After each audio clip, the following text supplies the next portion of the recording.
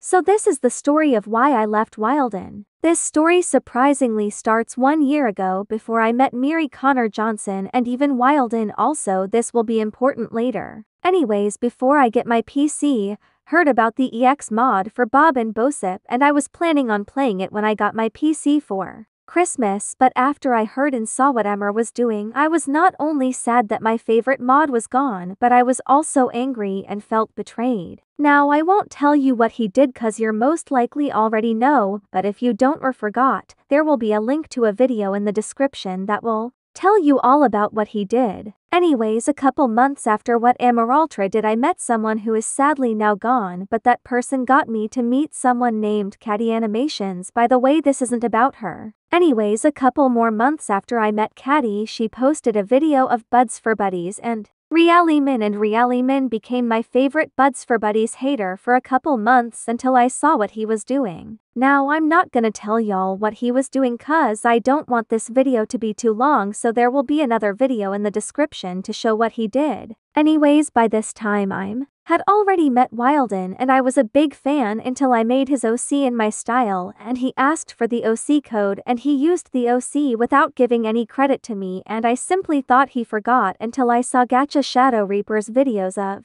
Wildan, and when I saw enough information I felt betrayed, and this was the third time I felt betrayed, and I felt like I had been betrayed too many times, and after this, wanted Wildan banned or quitting, so I unsubscribed from him and joined Shadow Reaper to get him banned, and I made hate videos and was trying to be rude to him, and after this he made a video telling folk to block and report me and someone else, but like a week after this, he tried to apologize and the other person did accept his apology, but I didn't and continued to post Wildan hate until a couple people told me to stop and I didn't, but when I posted the video of me ripping Wildan's head off a couple days after, people were putting hate comments and telling me to stop, and after I saw these comments I realized I had gone too far, and a couple days later I deleted the video and decided I was gonna leave Wildan and go my own separate way, but I had to apologize to him so I could go my separate way, and now today as you're watching this video I'm not associate with him anymore and won't ever be in the future. Now if you still don't understand it's fine, but this was the full reason why I left him. Anyways, thanks for watching.